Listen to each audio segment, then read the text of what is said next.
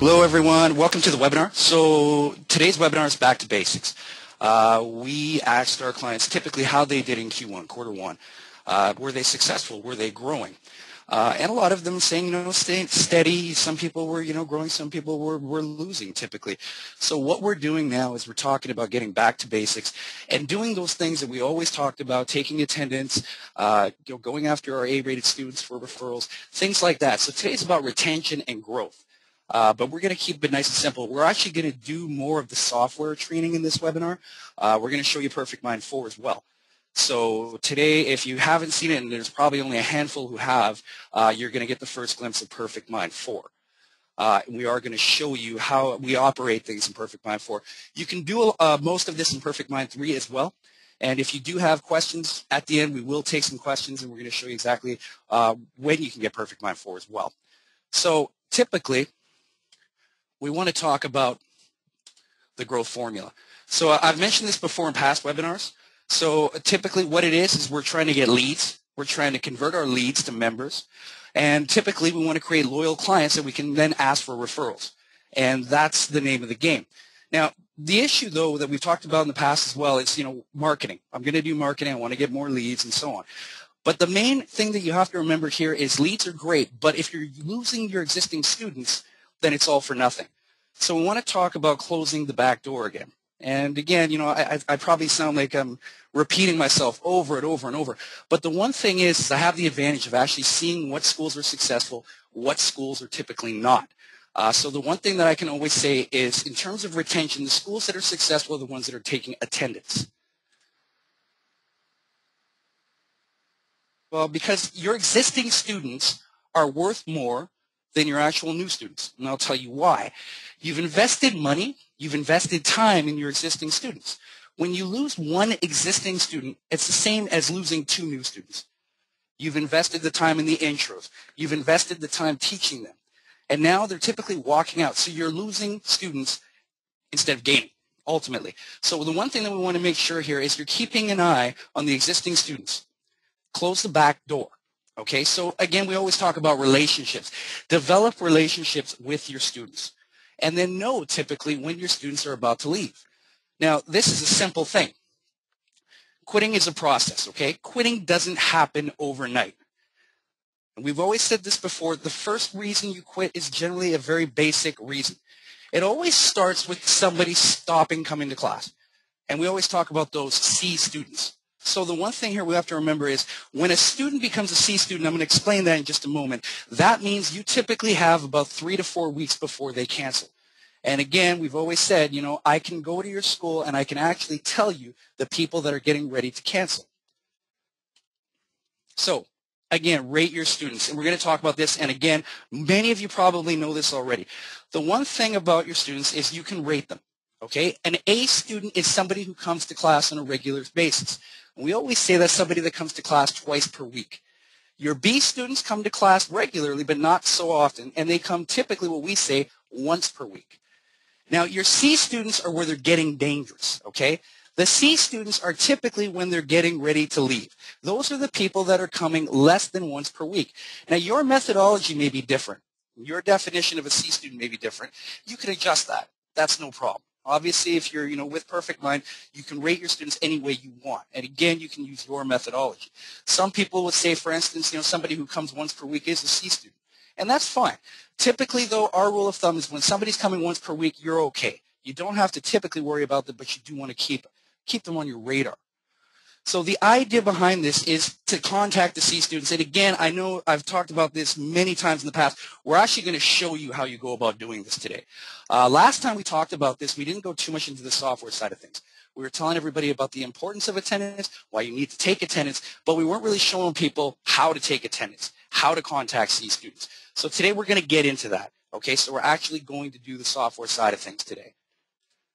So the tips on here. Automate your communication with your absent students. So set up automated emails, okay? This doesn't mean you shouldn't be making phone calls. You need to be making phone calls here as well. But the idea here is you can set up Perfect Mind to automatically contact these students.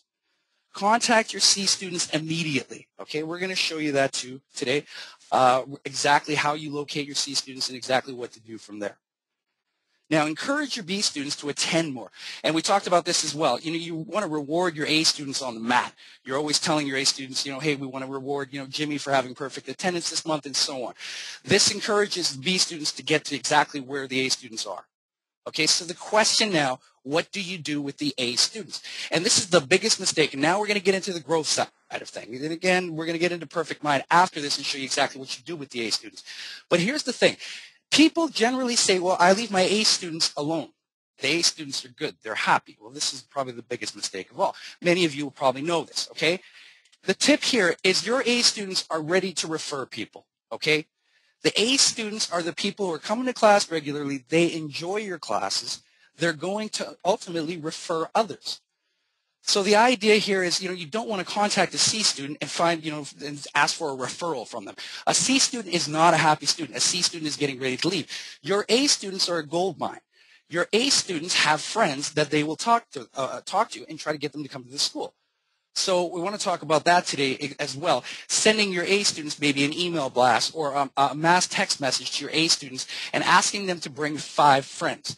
Now, we always say ask for 5 friends, and the reason behind asking for 5 is because you'll be lucky to get 2 or 3. If they refer 5, great. But the idea now is you have somebody who's happy. They're referring others to you. So you already have an in with these people. The other thing we want to talk about is lead generation events like, say, for instance, birthday parties, Mother's Day, bring your mom to class, bring your dad to class. You can even do events like Valentine's Day was really successful for a lot of people as well.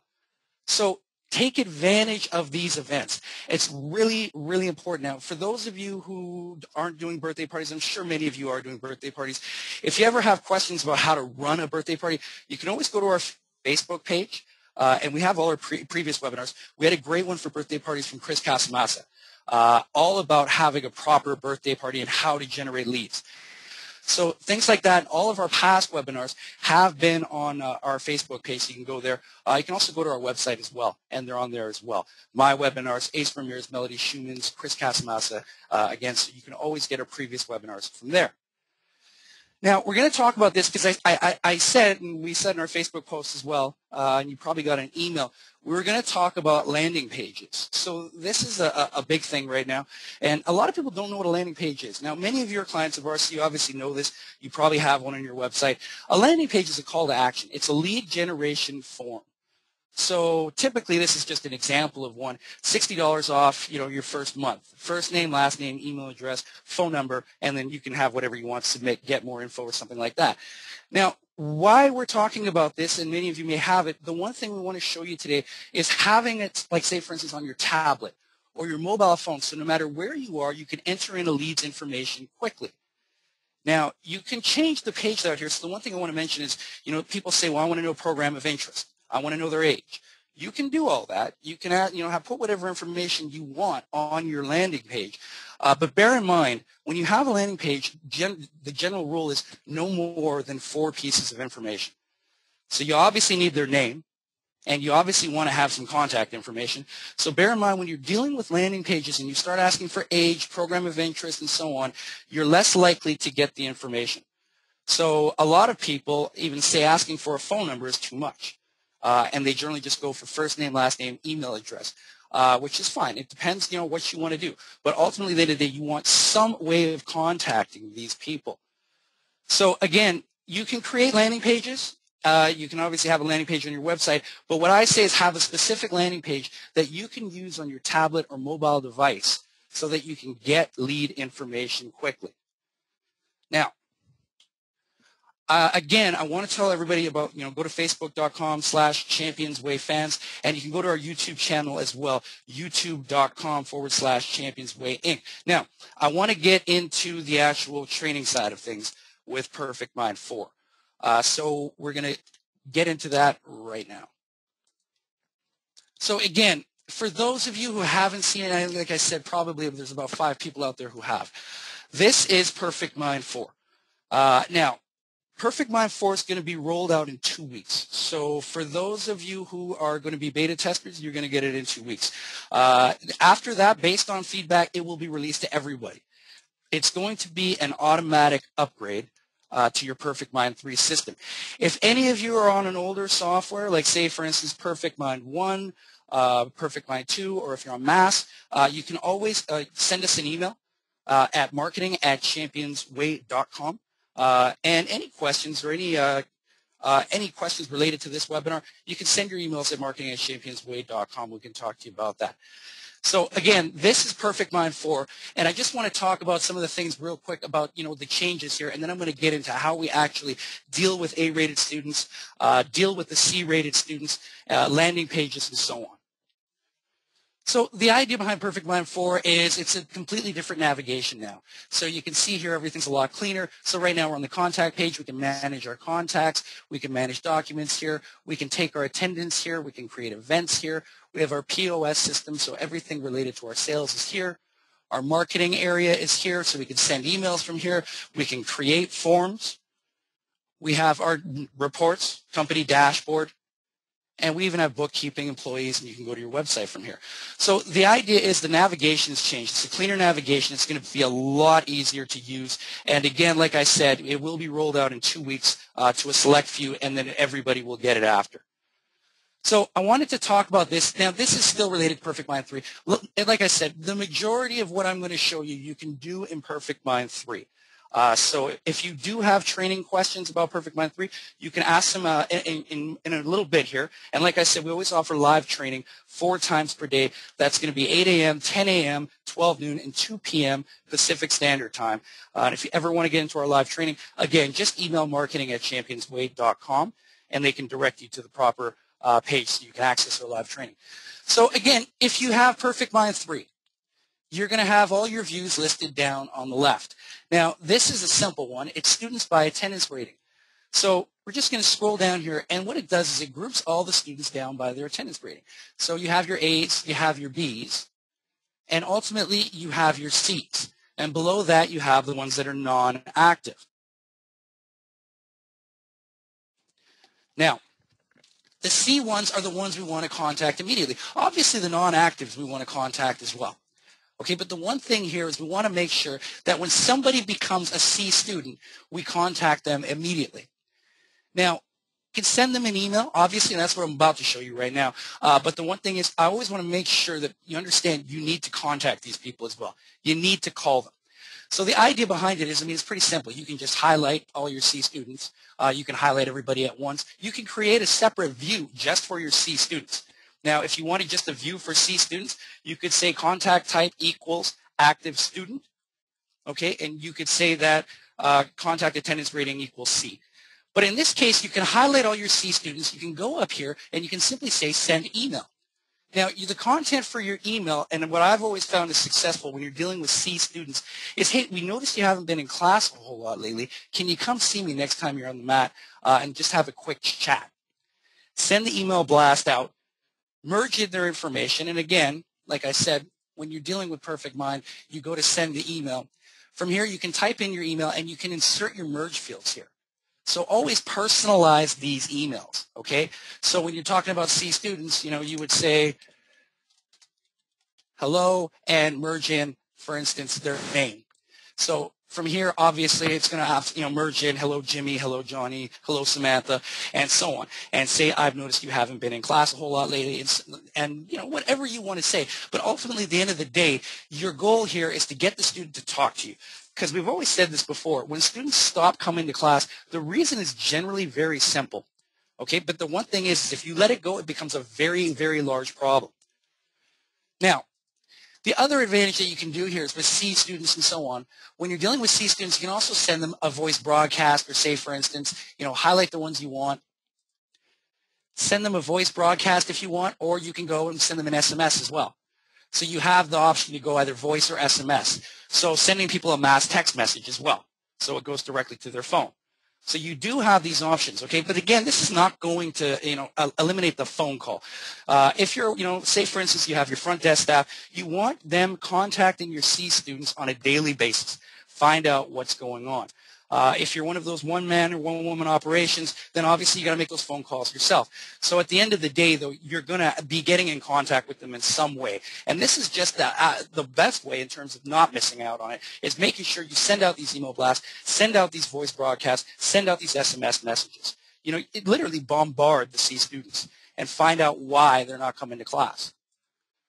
Now, the A students, so we talked about them. So the A students are the people that now you want to ask for referrals.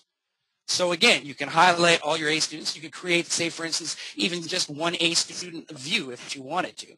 And then from here, you could simply highlight the people you want. And again, send out an email. Now, again, this email that you would send from here would be a little bit different, obviously, because these people are the ones that are coming to class on a regular basis. So they're coming twice per week. And again, that's what we always say an A student is, somebody who's coming twice per week. Ask for 5 friends that may be interested. And what we always say is put some value to it as well. Like, say, we're going to extend an offer to you. So if you have 5 friends that might be interested in martial arts lessons, you know, we're going to give them their first 2 weeks for free. Now, you can also offer like a referral program as well. Say, for every one of your friends that signs up, I'll give you a free month. Different things like this to bring the incentive. And again, put some value to it, okay? Don't act like it's something that happens all the time. If you constantly bombard people with this, it loses the effectiveness. So it's one of the things here. I mean, this is one of the things that Mr. Marketer is very effective at. Mr. Marketer is set up and designed based on timing. Okay, so everything is based on timing with Mr. Marketer. So it doesn't bombard people. When you bombard people asking for leads, that's when they realize that, you know, there's really no value to this. This isn't anything special. So, I mean, the one thing is be careful when you do this. Okay, so the one thing is if you're going to do it, make sure that you do it once, say, for instance, each month is what I would typically do in this situation. Send the email blast out to the A students once per month, asking them if they have 5 friends they might want to refer. And then the next email, change it up. Change it up to something different. But again, you always want to offer some value to the students. And I always say a free month. Every student that enrolls, I'll give you a free month. I mean, that's a pretty basic offer, and that's a good incentive. So I want to talk a little bit about landing pages now. So in terms of this, you can do this in Perfect Mind 3 as well. In Perfect Mind 4, when you go to contacts, you have an area called quick registration. So imagine you're on your tablet or your mobile device, because again, Perfect Mind 4 will be mobile. And you can go to quick registration. It's automatically going to merge in your logo and information here, and you have your landing page directly from here. So you can enter in your information. So first name, last name, email address, primary phone number, and so on. Now, we also have terms and conditions. So this is a new feature that we rolled out as well. So once they agree with the terms and conditions, they can actually view the terms and conditions there as well. And then they can submit their information. Now, this is obviously, you know, something that you can do in Perfect Mind 3 as well. So if any of you are concerned that this is something only for Perfect Mind 4, no, you're completely 100% able to do this in Perfect Mind 3. It's just set up in a different manner. Now, the idea from there is when they enter in their information, they automatically become a lead in the system. So when you're coming into here, you're viewing your leads, you can create automated emails now. We've talked about this before. Automate your system, okay? So when you create leads, you want something to go out to them immediately. So when they check their email, they see something instantly. You want to nurture your leads as well. So you can set up things automatically. And again, if we're not going to go too far into a whole bunch of automated emails, but the one thing is we did a webinar all on email communication and how to set up all your automated emails. And again, we were talking about setting up like autoresponders and so on. You can very easily do that. And I went in depth on that webinar in terms of setting up those automated emails. So you can go on to that webinar. Again, you just go to our Facebook page and you'll be able to see all the filters that we set up. But in terms of setting them up, just briefly, like say, for instance, when you're getting new leads, you would go to your smart list here, okay? And a lot of these lists are already built in, okay? So you can create them as well.